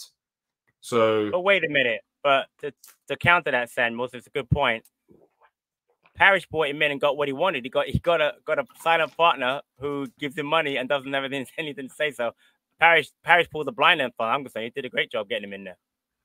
Well, all his money, but none to say. What's wrong with that? So that is an issue, though, because what you were saying, which makes sense, it's an issue, but it's not because imagine you spend all that money and then exactly. I think Textor, because you were saying that, Patrick, in the past, you were saying he would want to join. Well, he would want to stay at Palace if another man controls what his decisions are by using his money. So that is an issue, and it makes sense. We're not talking about £5 or £10. We're talking about millions and millions of pounds of money. People are putting the money to the club, and they're not having a say of it. So something needs to change. And right now, the only thing that could realistically change is these owners coming together and saying, you know what, we're either going to sell up to Textor, or we're going to, Textor, sorry, this is how we stand. You have to leave. That needs to happen sooner rather than later. So no. I disagree with that last part. They're not going to have Textor will leave of his own volition. He'll just leave. He's already in that article at the end. He's basically saying, "I'm going to leave because at this point nothing's going to change." And he understands it's not going to change. So they're not going to say to him, "You got to sell up Textor." Textor's he's going to sell the shares to whomever and just leave. I don't think there's any doubt in my mind it's going to happen. I don't think they have to force him out. He'll just leave of his own choice. Yeah. Tim's saying plays that joined before Textor: Eze, Benteke, Sacco, Townsend, and Schlupp. He deserves credit, but let's not pretend nothing happened before him. I agree, Tim, but our most successful window has been under John Textor. The younger players. There's no debate about that. No, and by the way, Sacco was, we had to, otherwise we're probably getting relegated. Remember, it was a loan move, and then after we made it permanent. Yes, we made it permanent. But those are, well, Sacco was out of desperation. Benteke, because we sold Balassi. Remember? We sold Balassi that window to Everton, and then we brought in Benteke. So it's not like we spent out of our own way. Townsend, and Schlupp, you can have that point. But Sacco, it seemed like it was more of a Harrison Blitzer thing at the time. Because I remember when Big Sam came in, there was, PVA joined as well. Schlupp joined. But again, Tim, great points. But of those players, besides Eze, which of those players did we buy to sell on later on? Not one. But we bought Olise to sell him on, Gay to sell him on, even Anderson to a degree to sell him on, right? So it's like we have a different model now. Decore we bought now to sell him on at some point, correct? Where those players we just bought, like he said, to keep us up, basically, right? And at some point, like, we got to buy Benteke, we're going down. We need a striker. We got to buy Sacco, we're going. We got to buy Townsend, we got rid of Balassi, and we'll see the partner on the other side. So I know what you're saying, Tim, but the truth is, when Textor came in and we bought those players, it was because of Parish, clearly, right? The model was to buy young, buy potential, to sell at some point on. Whereas in that case, it was like, we need to stay up. We're going to buy players. So, but you're right. We spent money before Textor came in for sure. We definitely spent money. Yeah, Tim's saying, I get it. But as an American that's seen a lot of American entrepreneurs like Textor, I'm deeply frustrated that we aren't more skeptical. Look, I agree. I said there are questions about John Textor as well. We don't know his true intention. This is what he's put out, but we don't know. But look, based on what he's done at other clubs, it seems... Yeah, go on. Tim, sorry. I live in America. Tim, name some. Because I'm interested to know who you're talking about specifically, if you can. If you don't feel comfortable, don't do it. But like, I see a lot of successful Americans that come into English sports. I mean, we're not gonna. I mean, people say Bowley is a whatever, but I would have taken Bowley at Palace because Bowley's spending money like a sailor. I don't know. I wouldn't be. He just he didn't have direction, and now it seemed like he's slowly putting direction. He got through in the deep end. But I just thought Bowley was crazy. Kroenke, you know what? For all of his faults, Arsenal are 100% back. The one I would obviously say, well, Joe Lewis recently, because he just got caught up in some investment thing for Spurs. That's a massive problem. And obviously the Glazers. Everybody hates the Glazers, but even on the Glazers, the Manchester United still won stuff. As much as they aren't the great United, they still win stuff, which is frustrating for their fans, but not. I know, I see that. I see Glazers, you're right. But the thing is, Glazers, you're right, Tim, but they still win. So, but you're right. Glazer would be the one I would say to speculate on, because they're definitely in it just for the money. 100% agree on that. Yeah, exactly, 100% for the money. But look, Tim, I get what you're saying. About Texter, but I'll be honest. I've said it before. Like I've been watching football for ages. I've seen it with other owners as well. Look at Bournemouth. They had to sell up because you reach a limit. Unfortunately, Parish doesn't have the money, but he has a big say in terms of how the club is run. So there is a direct conflict there. You don't have the money, but you have a big say on how the club is run. Yes, he has run the club, well. He's built this academy, which is fantastic, and new stand is fantastic. But I'm looking at the next 5 to 10 years. We're relying heavily on an academy. We still need to invest in players. Like the academy, it might be great, but we will still need to spend money on players. And this sustainable model with how the Premier League is going right now, if this was about 10 years ago, I'll say fair enough. That's going to be interesting. 7 years ago. It will make it way more interesting. But the money involved in the Premier League now is absolutely ridiculous. It's just ridiculous. The academy is 100% going to help us. But the fact of the matter is, teams will improve. I mean, Newcastle, they're improving their facility, their training ground as well. But they still got money to spend on players. Being sustainable in the Premier League it should be the way, but it's very hard to be successful like that. And right now with Steve Parish, as much as I want it to work, I just don't see how we will progress as a football club rather than talk about the same thing year in, year out. Harrison Blitzer, I'll be honest, I have no interest in them because I genuinely feel like they just see it as an investment, nothing more. There's no emotional impact to it. And Texter, I have my worries as well. And that's why, for me, the best thing will be for all of them to sell out, someone to come in that has money and that wants to do better. Because the Premier League has turned into, and I say this every single time, it's turned into a playground for the rich. And just having an academy and building, a new stand. We're not building an 80,000 capacity stadium where we're going to generate crazy amounts of money. We're building a new stand, which is going to help us, but it's not going to be like club changing. It's not going to be like, oh, now there's a new Crystal Palace because we've got a new stand. It will help us, but I just see us getting left behind. Because Bournemouth, I can see them building a new stadium. They want to do that. And the new training ground. Right. And in the long term, I'm not talking about this season. In the long term, this model is not going to run. And Steve Parish just does not have the funds to take this club forward. He's brought in players. That's why do you think Texas is at the club? Or why do you think Harrison Blitz at the club? To build what Parish wants to do with, the new stand, the academy. Right. But after that's built, where do we go from here? Because Texas doesn't want to spend more money. Right. Parish doesn't have money. And does Harrison Blitzer just want to fund the rest of them? I doubt it. So I think we're hitting a limit. We're slowly hitting a limit. After the new stand is built, after the academy is built, it's about where do we go from here? And I just don't see with the staff that we got right now with Parish, Harris and Blitzer and Texter, I just don't see it working in the long run. I agree. So Tim, to your point about we bought players before.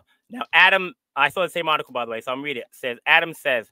And thanks again, Adam, for tuning into the show. I saw an article that said Sacco, PVA, MacArthur, Cabaye, Wickham, Townsend all bought and all left us for free. Also, Benteke bought for 30 million, sold for 4 million. Zaha went for free. So, from what I'm saying is that's the model that Parish has previously bought into. This model. Now, whether you want to say it's Texter or coincidence, since Texas come in, we don't do that anymore. Now we're buying players like Olise and Gehi, Abue, let's say if he ever develops, Decore for sure, to sell them on because they're going to decrease in value. So to me, the mindset has changed. Maybe Parish changed by himself, but maybe because Texas came in, things have changed because Adam's right. We bought all those players and every one of them left for absolutely nothing. And that's not sustainable. So there's that.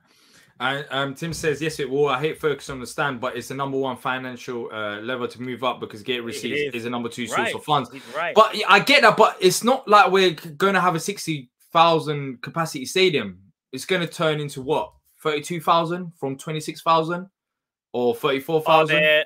Oh, the luxury boxes in there or no? Then yeah, I know, but I don't. But Patrick, realistically, and you can answer this as well. Realistically, I don't think Palace generating 30 to 40 million pound more year on year from 6,000 capacity. Maybe it might be 5 to 10 million. I'm just getting numbers off the top of my head, but I don't think it's going to be like just completely changing, life-changing money that's going to be coming from the new stand. But look look at Andy Mack again. Thanks Andy for tuning in. We had the 4th smallest stadium after expansion. Will be the 9th smallest.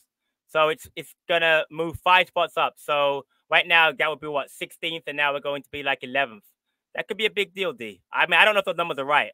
I'm sure Andy is, but you know what I'm saying. So to me, that's important. If it goes from the 4th smallest to the 9th smallest, that's a pretty big deal. That's what I mean, D. So there's that. But do you think that's going to change our transfer budget just completely from 26,000 to from 26,000 to 34,000, 8,000 increase?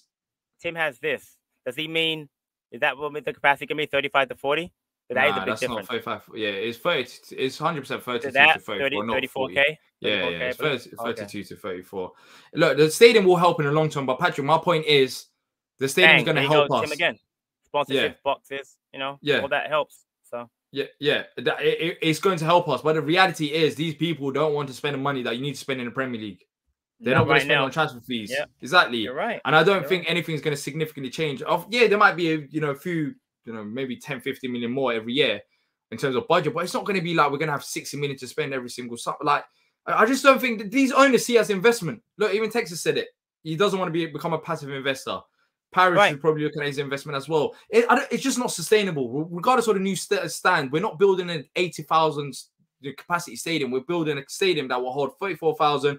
It will increase our commercial aspects 100%, but it's not going to be like, honestly, I'm not going to sit here in 3 to 4 years. I'm going to say, wow, that's it. New stand made us change our whole approach. It's going to help us, but I don't think anything significant is going to change unless the owners change. I just think the money's on the owners. But the stadium will 100% help us, just like the academy is going to help us. But the reality is that's not going to be enough. I don't think that will be enough to change everything. This will help. This will help, though. A little comedy relief for my nephew. How many times did I ask you to take Nketiah off our hands, Uncle? He'll be another Ian Wright in the making. Mikey, I appreciate your Arsenal love, but between you and me, you can keep Nketiah. I appreciate that. This ain't the time right now. This ain't the time. We're going through a crisis. I'll see you very soon, but we're not going to buy Nketiah off Arsenal. But thanks, nephew. I love you. Yeah, but yeah, Fulham 22,000, Brentford 18,000. Oh, sorry. Go back. Sorry. Bournemouth 11,000. Yeah, Bournemouth will change as well. Look, my point is the stadium increase will 100% help us, but I don't think Crystal Palace is going to be revolutionized after an increase to the stadium. I don't think it's going to be like, oh, that's it now. We're there. Like we're sorted. It will help us. But it will help, and I think everything academy helps, stadium help. It helps, but is it enough? You know what I mean? So I don't. But is it enough? I just don't see our budget just dramatically changing from it. I just don't think like have to be dramatically. Just have to change. Does that be a dramatic change? Just change. But Patrick, it has to be dramatic because right now, as it stands, we're on peanuts. It feels like. I mean, we've only had one free signing, so it has to be dramatic. I listened yesterday to your show, which is very good, by the way. Even in Chicago, I'm watching your show, bro. So good job by yourself yesterday. And you just said, I know we need blah, blah, blah, but you'd be happy with, I think you said 3 signings, right? Didn't you say, obviously, quality, a striker. Did you say striker, a left winger, and a right back? Or left back because of the injury? Yeah. Okay, so that's not a lot of money, D. It's not. That could be two buys and a loan to get through the season. So it's not dramatic. No, but if you're talking about the quality, yes, we do need to spend. I don't think what striker is going to come in that's going to be cheap. Even Nketiah, you're saying we don't want him, but they're reported. If Nketiah's 35 to 40 million pound in market. I know that. Yeah, but Patrick, we need to spend money. Let's say striker 25 million, left winger. We can't. Well, we're going to spend 5 million on a left winger. If it's Franca, that'll be like 25. If we're serious about business, we have to spend. Hudson-Odoi was 8 million. No. But then even that about wages and that's the issue. That's what it's. Okay, wait a minute. I'm pretty sure he's in last year of his contract, isn't he? So we can negotiate that contract down after. No, am I wrong? Yeah, but Fulham are interested as well, so I don't know how it'll work. But but my point, we can work it. We can work it. We can work 40 million and get those 3 players. 1 loan, 2 buys. We're not going to do it. Listen, nothing wrong. We're not going to do it. I'm not saying that. My question is, do you think this stadium? My question is, do you think this 8,000 capacity increase is going to generate £40 million every year? I don't have the numbers. I wish Tim was in the show now. Tim, I need you to help me out. I don't know what kind of money. All right, Tim said, what kind of money could it generate, Tim? I don't know the numbers. I'm honest. I'm not trying to be funny. I don't know what. Yeah, but then realistically, I just don't see 8,000 difference in terms of there'll be different, commercial aspects as well that will help. But I just don't see 40 million. I just don't see it will make that much of a difference. I'm assuming about 10 to 15 million a year, which will help us. But even that, is that even too high? Look, at the end of the day, Patrick, you need money in the Premier League. And our owners right now, one of them has money. The other one, Harrison Blitz, they have money. They clearly want to see as a three have money. You did one. Three have money. Three have money.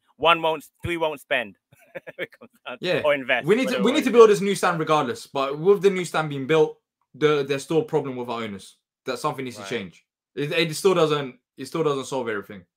And that's a reality of the situation. We can always do this though. You want some money? You want some quick money? We could do this. My nephew again. As at least can work with all. My nephew's killing me today, man.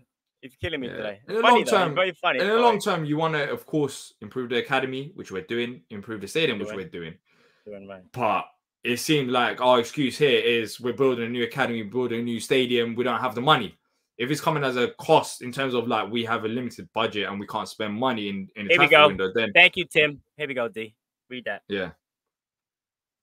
Up to 20 to 25 million. But would it double it though? That's decent. That's decent. Now it's 10 to 13. So but how would that work? If we're increasing it from a capacity 26, if 26,000 people generates 10 to 13, how does 8,000 more than 26 generate, double that? Well, one, like I said, I'm pretty sure some of them are corporate, so corporates pay more money. So that's one reason. Yeah, but again, but Tim's a financial person. That means we're talking millions. Corporate pays more money. We're talking millions. I'll be surprised if it's like doubling up.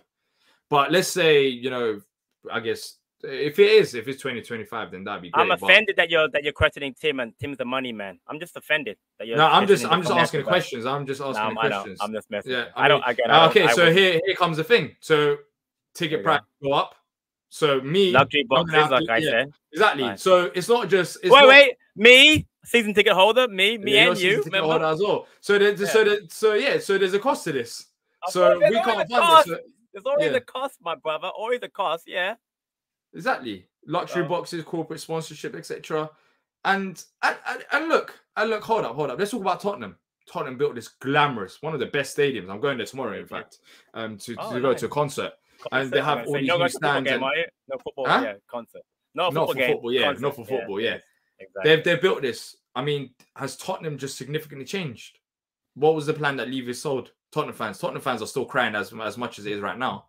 Tottenham had to do that. They had to build a new stadium. They had to build a new stadium because to improve as a football club. But Tottenham built a whole new stadium. We're building a stand, and right now, I haven't seen any different approach to Tottenham. Why? Because the same people are still running the show. That's the problem. All right. I'm going to pull you up on that because one, I know for a fact that there's a debt involved in it. So you don't generate profit the first year or second year of a new stadium. So I think long term is going to benefit them massively. Short term, not so much. And secondly, as much as it wasn't a great job by Conte, I'm going to look at it now. They bought last season, okay? They bought in Jed Spence. They brought in Dan Juma on loan, Pedro Porro from Sporting, Kulusevski, and they brought in Richarlison. So they did buy players. Yeah, they did buy players, but for a club like Tottenham, it's not like they... And this summer, Maynard Solomon on a free, James Maddison from Leicester for 40 million, and the goalkeeper Vicario for 16 million. Actually, they actually made So Patrick, I'll ask this question to you. I'll ask this question to you. 100 million already this summer. No, I'll ask this question to you. Do you think I'm going to ask this like this literally? Do you think at 8,000, we're not building a new stadium? They built a new stadium. Remember, they built a whole new stadium, a stadium that I'm going to tomorrow because that stadium holds concerts. it has an does. agreement Yeah, with F1. it's not just about football. Yeah, NFL. exactly. I get I it. don't think our new stand is going to be that revolutionary that it's going to like increase our opportunity. They built a whole new stadium, a state of the art stadium. I've been there before to watch a football game. I think it's absolutely fantastic, and it's multi-purpose. We are building a new stand. Are you telling me that you think this new stand is going to change Palace? 8,000 increase. It's going to help us in the long run. Do you think it's going to change things? It's going to be dramatically different from how it is right now. I think you cannot stand still. You have to do something. So you had to fix the academy. You had to build the new thing. You had to do it. You cannot. Yeah, you have to do that. But what do you all the time. Yeah, you have to. Do I think it's going to help us in the short term? Absolutely not. I think long term, 100% it will help us. Okay, in long term, how do you see us help in terms of scale 1 to 10? How much do you think it'll be significant in terms of like? I don't know the scale of 1 to 10. I just know that the increased revenue is going to help us. Now, again, yeah, it will help us 100%. No one's denying that. People in charge have to spend the money that they make. They're going to make more money. Whether they spend or not is a different issue. I don't know about that part. I'm hoping that at that point, Parrish, if he's still going to be here, I'm assuming, unless he decides to leave after the stand is built, he's going to decide to spend more money. I don't know that, so it's hard for me to answer that question. But would it help? It can't hurt us to have a new stand. It can't hurt. It cannot hurt. Yeah, it won't hurt us. I'm not saying it will hurt. Well, you can in a way it can in the short term, and that could have if it means you have a limited amount of budget and then you end up getting relegated, which I don't think we will, but it can hurt us in the short term. But I think in the long term, 100%, the new stand is the way forward. But my point is, there's always an excuse with Palace. There's always an excuse. Now the excuse is the academy and new stand. What's the excuse going to be next? Because at the end of the day, Harrison Blitz are billionaires. Billionaires, not millionaires, billionaires. Textor, clearly he thinks he has the funds to run the football club as well. But there's always a reason. Textor saying, I don't want to do this because of him, and Parrish is probably thinking elsewise. My whole point is, this new stand is going to happen. We might have a nice little increase in budget, but I don't think Palace are going to change as a football club. It's going to help us, but I don't think Palace is going to be a whole different football club because of a new stand. Tottenham is different. They're on a different scale. They're a bigger club than us. They can build a new stand, but I'm not getting carried away with all this new stand nonsense as well. I want it to happen, but I'm not going to act like the new stand is going to be absolutely fantastic and everything's going to change at the football club. I think what changes at the football club is the people that's making the decisions. If they change, and if they're all aligned, I think that will change things. I think that the new stand will help the owners. So I think they're linking together. I don't think the new stand will directly change things at Palace. Just like with the academy, it depends on your approach to the football club. But right now, I don't care about the new stand. Well, I'm saying this, I do care about the new stand, but I don't care about the new stand in terms of the context of, oh, it's going to make Palace different, because I don't think that's going to be the case. I think what's going to make Palace different is if all owners come and be on the same page, which they're not right now. That needs to change. The new stand will help to that, but it's not going to change massively. And I don't think Textor is going to be like overly impressed and say, oh, you know what? Spend my money. It's fine. We built a new stand. You can still continue spending my money, but but he'll be gone. Exactly. He'll be gone by then. Exactly. But that's my point. He knows the new stand is being built, but he still doesn't see it as a significant thing in terms of his investment because he wants a bigger say, and that's the bigger problem at Palace. But he does say in the article about Parrish that he understands that the academy and the stand are important, and he understands that vision. He did say that. So he may not agree with other stuff. He wants to have more say, but he does agree with the fact that you have to build that academy. You have to build up the standard-wise long-term sustainability. Yeah, you have to, but you have to also change your owners, man. I'm sorry, these owners, these four. No, don't be sorry, because I'm with you 100%. Yeah, so exactly, it doesn't mean anything. It doesn't mean anything about the stand academy, etc. If they're not on the same vision. But look, Sibs right there. Your what do you call that word again? What's your right? You what? No, you are right, but I'm saying that's your account. Yeah, burner account. Your burner account agrees with you, so that's good. Save your burner account. Mine's like you think I've got time to type, bro.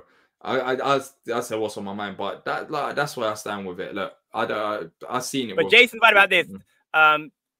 Jason's right about this, and this is something that he'll never live down. He'll never live this down.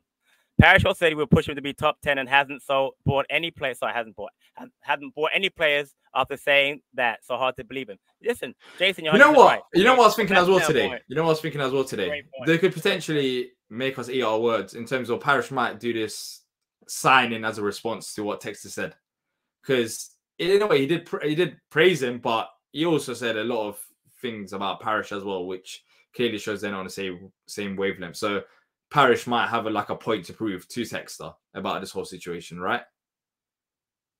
I hope you're right. I don't have any faith in the ability to buy players at this point. I hope you're right. Again, I'm resigned to the fact this is where we are. This is what we are. I don't think Parrish needs to buy any players to change the narrative for him, for most of our fans, as far as where he is and where the club is. I mean, I've heard there's a lot of negativity going around. You know, there wasn't a lot of activity. There was no, by the way, at the game, I sat with the Palace fans. Millionaires fans, by the way, were outstanding with the smoke and the flags. They were insane. So shout out to the Millonarios fans. But there was no negativity at the game really about Parrish. People talked about the team and were happy to be there, but I didn't hear a lot of negativity. So people always say, you know, well, social media is one thing, real life is something different. Maybe there isn't any outrage at the, you know, with people go to the games. I don't know. But you're right, D. Something has to change. I agree. I mean, this can't keep happening because as a fan, I don't see. As a fan, I want us to have the best stadium, of course. I want us to have the best academy facilities. Of course, I want that. But the most important thing is I want us to have a project, which I feel like we did have in Vieira's first season, and now that project has disappeared. Now, let me ask this. What is our project right now? What is our project right now? That's my whole point. Like, is our project a new main stand and an academy? I think you can make the argument that's our project. No, this is the project that Parrish sees. This is the project that Jason said, the top 10. I'm not buying that. You're not buying it, but that's the project in his mind, is to be top 10. Even the manager, didn't the manager say that too? Hodgson did say about top 10. I mean, yeah, he did. That's what they're saying in public. So, but I mean, whether we attaining that's a lot more difficult than saying it. But you can say it all you want. But attaining that goal with our current squad, you said yesterday, you broke it down great yesterday, man. As far as our squad, and I was there to watch. I saw we started Gyro and who I love, Lerma and Hughes in the midfield, and I was like, wow. And that first half, we couldn't create a single chance. And I said, okay, no problem. Who we got on the bench? You change it. Decore and Eze. Yeah, Eze created a chance, but even that was because besides Eze, you said yesterday, we have no creativity, or we have players that can do things, but not on that level. Whereas before we had, you know, Eze, Elise, Zaha. And so I fear for the fact that without creativity in that squad, it's going to be a struggle this year. And I saw it up close. It's not going to be pretty. It's going to be difficult to watch because it was hard to watch the points on what day is it? God, I'm losing track of the days. On Wednesday, I'm Friday, yeah, on Wednesday. So I hope I'm wrong. Again, I said it already. I'm already not going to worry about bashing Hodgson or Parrish anymore. I'm good. I'm cool with the whatever. But I'm just saying, it's going to be, I really want to come on that first game and say, oh man, what a great win against Sheffield United. Team came out firing up. How great was Hamada? How great was Eze? Edouard was fire. Oh man, those 2 goals are great. That defense was brilliant. But I'm worried, man. We are painfully thin at so many spots, bro. Fullbacks, weak. Outside midfielders or wingers, what you call weak. So our spine is good. Goalkeeper, center halves, midfield, fine. But around that squad, man, there's a lot to be done. Barring like some miracle where all of a sudden Edouard steps up. I'm not gonna say Ahmed. It's not fair to put that pressure on him. Mitchell and Ward play out of their skin the entire season. Do you know what I mean? But when you players that have been sketchy to be like on point for 38 matches, that's a lot to ask for, man. With no injuries, etc. Yeah. Huh? Especially injury. We got 3 creative players. I mean, right. And one of them is injured already. Right in front of me. That doesn't look good. I got Eze. He was right in front of me. He doesn't look good. Yeah. I'm talking about creative players. Right now, the problem is we got 3. Arguably, put Armada there as well to spice things up. Put him in there. Yeah. So Armada, one's injured, and Elise. Yeah, Armada, Elise, and Eze. If Eze gets injured, we're fucked. There's no way of putting it around it. And the fact is, even with Eze, right now we don't even have the players to finish the chances that's created in the first place. That he's going to create, exactly. So it's a lot of pressure. You know what? It's unfair pressure because you know people talk about how Vieira didn't play in last year. I can go back and you'll be honest. You and I both said Eze's didn't play well today. That's why he got subbed up. I think it's not management from Vieira though. But I understand that. I understand that. But my point is a possibility that Eze could return, and then what happens? Well, Roy got the best out of him. I don't know if. Right, I understand that. But what if he does? He got best out of him because at least say. Oh yeah, you're saying what if he didn't return? Well, I Why? don't know What if if he he would doesn't? have. Why? Yeah, well, he played a massive part because remember Zaha was out No, injured I as know well. that, but what? But let's just say Eze reverts to type last year and doesn't produce. It's possible. Oh, then we're finished. And that's what I'm trying to say to you. We are I'm not finished. wishing on him. I'm not wishing it on any If of he our goes out fans of form or the club. I'm again, just saying. if he goes out of Right. form, then I mean, what other hope have we got? At least, well, at least he's out injured. But he's going to come back. Maybe him, but I mean, we're running on thin numbers. I'm being unfair because we have this. Red's right. We got Ayu. Don't worry. I mean, Red. You know what, Red? You're spot on because I'm actually a big Ayu fan. I'm trying not to be sarcastic, but yeah, we got Ayu, so there's always that. Yeah, exactly. This season is. And then Jason, man. You know what, Jason? You're right. Eze out. We are in major trouble without Zaha. People, man, that Zaha thing, man. Whoa. People want to say, oh, you know what? People, that is a massive loss, man. I mean, that's we're a week on almost, and I want to bring up, something back, and I know it touches the, to the core. But losing Zaha, man, even to Galatasaray, it's gonna be massive, man. It's massive. It's a massive loss. People don't understand. That's your first warning, Patrick. 2 more warnings and you're out. Strike out. You're out of this channel with 2 more warnings if you mention that name again. That team's name. Patrick is saying what if, like under Zaha, if he played bad with what went. It's like, I mean, we always used to say no, that. No, but then hold up. Game. No, but Zaha, we can make the argument he didn't have the greatest of season, but we had the answer to that because it was Eze and it was Elise.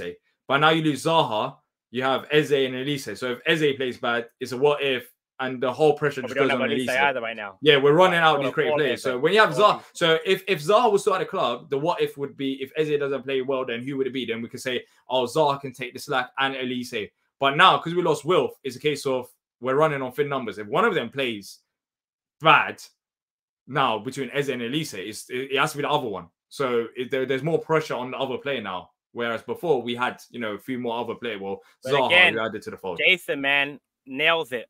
We got Schluppy, 20-goal season coming in, so there's that. I mean, gotta look on the positive, man. Gotta be positive. Well, look, people, we're gonna wrap it up now because I need to go to the gym. I need to have food. I'm tired as well. But if you have just joined us now, if you have enjoyed it, make sure to leave a like and subscribe, people, and let us know your thoughts in the comment section down below. I'll be honest, I said it yesterday as well. The reason why I'm doing this right now is the fact that been trying to stay consistent, but with Palace things are so dire. They're so dire. Maybe if we sign a player, things can get a bit more positive, but it's frustrating right now. And today, John Textor comes out and says, well, I wanted the club to run like this, and if it ain't running like this, then I might be out. And the question is, can you really blame him? I don't know. You can pick sides here and there, but there's more division. There is more division. I think based on today, people are more siding with Textor or Parish, so that doesn't help that situation. And it's another week gone by where Wilf is not at the club. We won't be coming to the club 100%, and we still haven't got a replacement. So, yeah, it's frustrating times. But if you have enjoyed it, leave a like and subscribe. Hopefully, you all have a good night. Tomorrow, it'll be a bit difficult for me to do Palace news because I'll be out. And honestly, the last thing on my mind is to talk about Palace right now.